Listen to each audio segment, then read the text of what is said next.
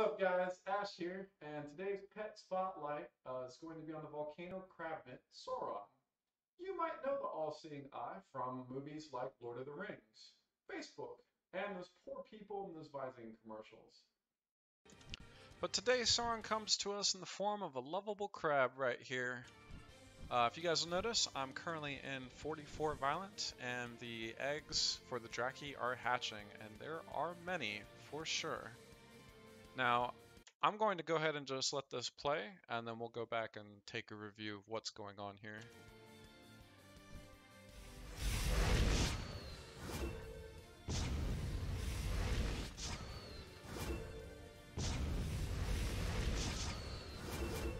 Notice how this is all one turn.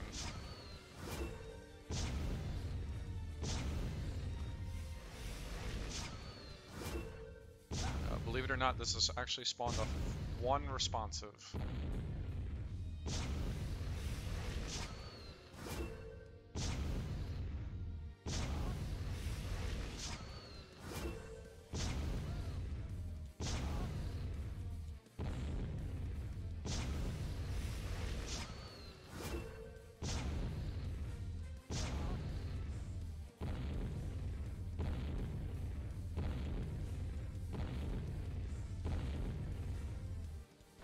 Okay, so if you're like, what the hell is happening, you wouldn't be the only one in that situation. So to start with, Sauron is currently in his volcano form, which is his ultimate. And we'll go into how he achieved this to start with.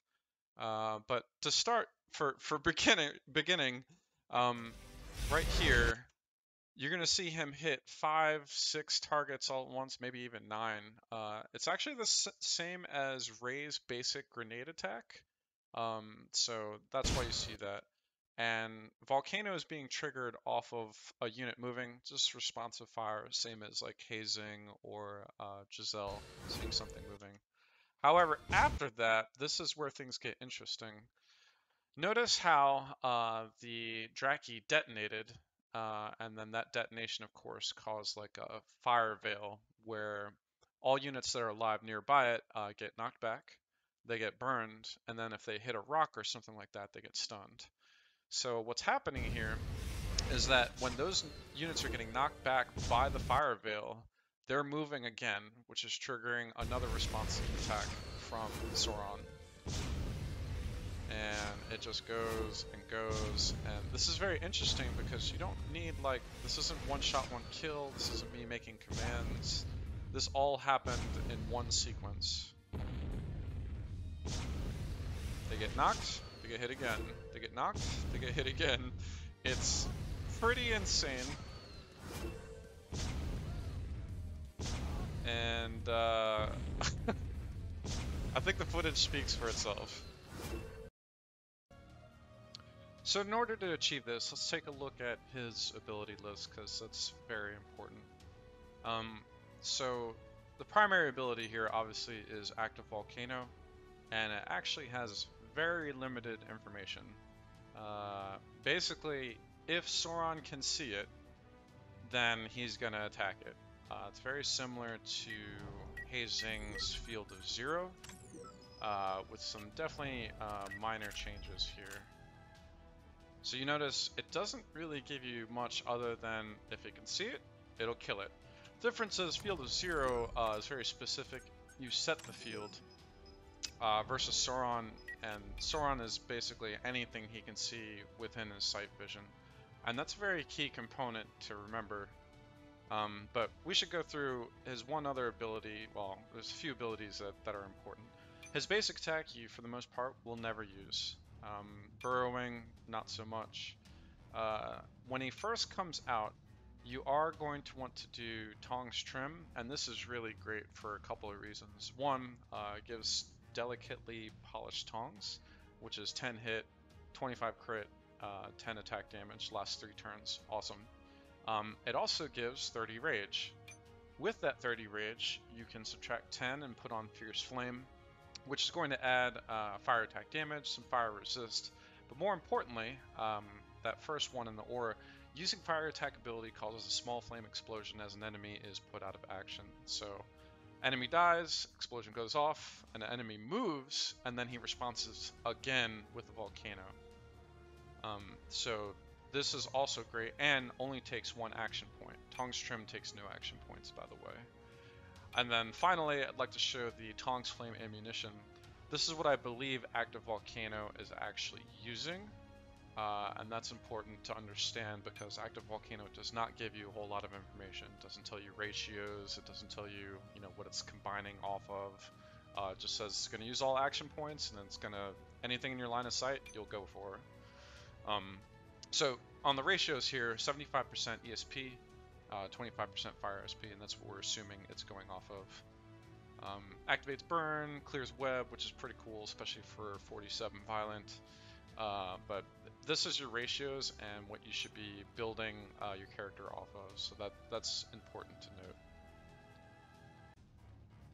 Alright guys, let's get into his board a little bit. Very important to note for his basic mastery, I have him set as Inrush training, so he gets his turn immediately when he's summoned. Basically allows you to go straight into turret form, which is pretty cool, along with add-in tongs and all that I showed a little bit earlier. And then for the other 2 phases, he actually came with Hidden Wildness for me. Your results will vary, but this gives you bonus block, dodge, hit, and crit if you're using beast and class masteries, which I just went with. And I kind of recommend that if you're building a board for a new pet, see what they have. And not all pets come with really bad abilities, to be honest. I also threw in physical training. This isn't mandatory. This is just what I wanted to use to complete the set that I was going for. So for his core offensive masteries, we're going to take Beast King and Apex Predator. These give you both 15% dodge, so 30% dodge. Both give 15% crit, so 30% crit. Both give 20% hit, so 40% hit. And then he's got a life drain. Doesn't really need, but it is pretty cool. And then these stack very well because it's not just these. You'll be stacking it with tongs, hit and crit. You'll be stacking this with Giselle.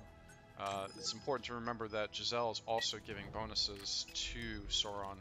So in particular, for starters, you have to have Monster Taming. So I would recommend on Giselle, you need to have Monster Hunter and Monster Trainer. Taming is going to allow you to summon him. Without this, you can't even bring him out. But the Beast training alone, you see the Trained Beast, it's going to give him extra health, attack power, ESP, armor resistance, which is pretty cool. And then Monster Hunter is also going to give him Brave Beast, which is also going to add to his hit, crit hit damage, block, dodge, etc., etc. Pretty insane stuff. When you all add it up, it gets pretty ridiculous pretty fast. And then for defense masteries, Perfect Carapace and Shooting the Wrong Mark. Perfect Carapace is really going to allow you to have the health pool. You see how much it's adding there. It's like 2,500 give or take to his base health pool, putting him at mine at least 4,200. And that's important because in order to use Apex Predator, you have to have the higher hit pool. So as you go through all these, you get this if you have a higher health than what the monster is, and that's going to cancel out pretty much every monster you run into, with the exception of Destrons and what's called. And if you wanted to, you could also do giant species and really get it out of hand. But at about 4,000, that cancels everything out, and that's pretty damn good. We're also going to take Shooting the Wrong Mark. This adds to his dodge. So one of the weaknesses to Active Volcano is if he takes any kind of damage, he's going to cancel Active Volcano. This allows him to do amazing dodges that you would not expect him to do because of multi-joints crab leg, as well as tactical fan out. The rest is really up to you guys. I'm sorry. One of the core support is Awaken. This is mandatory as well. But the rest is really up to you guys. I did, Breakthrough and Piercing Strike for Block Shred. You do need a version of either Catharsis or Pyromaniac for resetting the cooldown. This is great when you want to redeploy Sauron.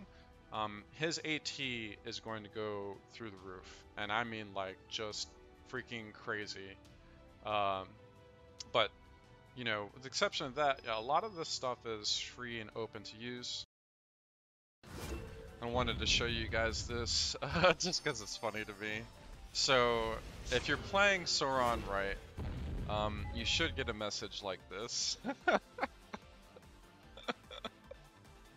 Oh, that's awesome. So I did want to go through this as well. In order for you guys to obtain Volcano Crabmit, for our newer players at least, you do have to have access to D2 Violent. So this is very much kind of an end game character. So I would like to stress just how crazy this dude is. You can see all the responses going off of, you know, this isn't just used for like you know, beast maps like 52 Violent. You can definitely take this guy pretty much anywhere. I have some. So notice this. This is against White Destron. They just drop his health to half together. He counters, and basically with shooting the wrong mark, he dodges while also being ambushed. He's probably got like 100% dodge right now, which is totally crazy. And in the off chance you find something that's actually strong enough to deal damage to him, watch what happens here. So Black Destron, he gets an auto dodge response, of course, because it's a ranged attack. Comes in for the melee hit on him. Blocks it anyway. Reattack, blocks again. So, even some of the strongest characters in the game, this dude is so crazy. Alright guys, that concludes this video. Special thanks to Nails and my guy, two of my streamers. They kind of put together the concept design and kind of pushed me to do this. My Giselle is more sniper than hunter, so I do very little taming as much as possible. The only reason why I would tame is to get more masteries like a lot of people are doing. But there are certainly a few pets that stand out. There's actually another pet spotlight in the works, so look forward to that. If you guys enjoyed the video, please like, subscribe on the YouTube channel. I also, you know, you're welcome to follow me on Twitch, details down below. And until next time.